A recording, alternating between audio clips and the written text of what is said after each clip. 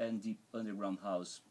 I'll show it in the show a little bit of the music label, as well as some very good new music that I've got it recently, like Jamie Anderson, like Audio Soul Project, Funky Transport, Azad Rizzi from London, that is also a Lunatic Jazz artist. Okay. Some stuff like that. And Lunatic Jazz is a label that is for Brazilian artists or also international? No, not really. I'm not worried about frontiers, you know. We started releasing some Brazilian artists, some good talents like Ian Guerra. They are they are doing well right now, releasing on Tango and on Greenhouse and lots of good new European labels. But we started to receive good music from everywhere, so we're not really worried about. So the name of the label is Lunatic Jazz? Yes. Is it jazzy?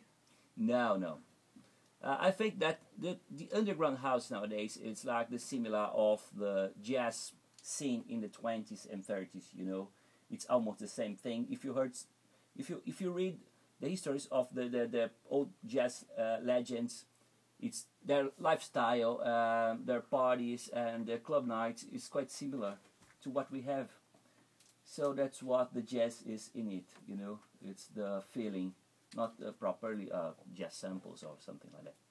Okay. So you're coming from Sao Paulo, which is the biggest city in Brazil, 20 or something million people living there. It's interesting that the electronic music scene is concentrated in Sao Paulo. Is this right? Because if you hear from Brazil, if you hear the name Brazil, you don't only think of Sao Paulo, you think of Rio de Janeiro and blah blah blah blah. Sure. But most artists, DJs, clubs are in Sao Paulo for our kind of music. Yeah, São Paulo is the biggest city and the most developed city. But we have good clubs and good places to play in other cities too, like Belo Horizonte, like Rio de Janeiro. We have a huge scene in South, in the coast cities, because people from whole South America goes there on vacations. Mm-hmm. But São Paulo is really the most developed scene, the older and the biggest for sure. And you are also resident of one of the biggest and most famous clubs there, you told me. It's called The Edge. We also had DJ Jolan here half a year ago. Yeah, I started a resident in the middle of last year. I have a project called Color Sound System. That's a house party that I'm running for almost 10 years there in São Paulo. The party was called Colors, and we changed it to the Color Sound System. Me and my brother, that it's the other resident of the party, and we play together on 4 decks. So we play at Paradise After Hours, the same where Jolan usually plays, every month there, and it's been great since we started there. I'm looking forward. You say you play 4 decks. Yeah. Do you have to prepare then in advance because it's not, or you? Yeah. We're brothers and we play together since we started 15 years ago, you know. So we know each other enough to do it. My brother Vander has the same kind of music. He plays the same kind of music as me, as we've been running this party for 10 years together, and so it's easy for us to do it. We try, you know, to do the best. We didn't prepare it before the gigs. We just look at to each other and try to feel what the other one is thinking. Now maybe a stupid question, but if I think of Brazil, I think of sun, beach, hot weather, beautiful girls, cocktails. Is it easy to go to the studio and to concentrate and focus on the electronic music? Well, this image that people have from Brazil is from specific parts of the country. You know, the coast.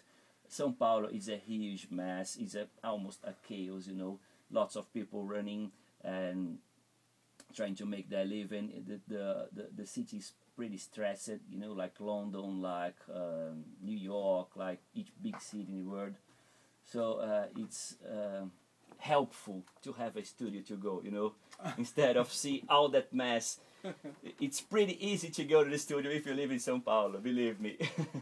Okay, yeah, I can believe it, because whatever I heard of São Paulo, you see some things on TV about police life in São Paulo. It must be stressy. And yeah, it's one of the most stressed lives in the world, I think. And I have a thought that most stressing is the day life in a city.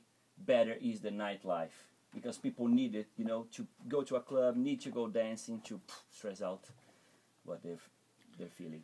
Okay, we're looking forward now what you are playing. Thank you very much. Thank you. Jota, you're going to Oslo tomorrow. Yeah, to play at the Sense Bar in a party called Flow, and I'm looking forward to that.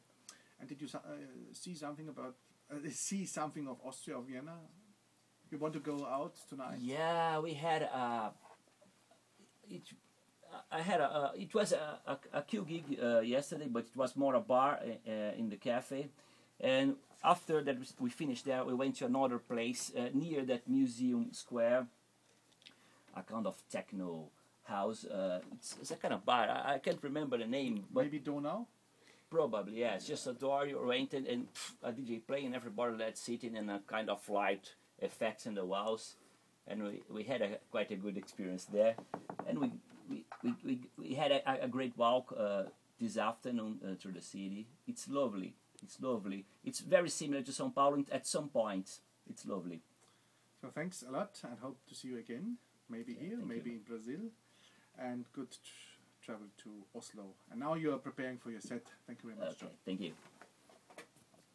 Ja, das war Jota Wagner aus Sao Paulo. Und er wird jetzt eine gute Stunde Zeit in der zweiten Stunde ein Set zum Besten geben. Ich werde mich dann wieder mit ein paar Veranstaltungshinweisen. Um Mitternacht ist dann wieder Jota's Night Edit dran. Und so viel ich mitbekommen habe, auch heute wieder live hier in der Sendung.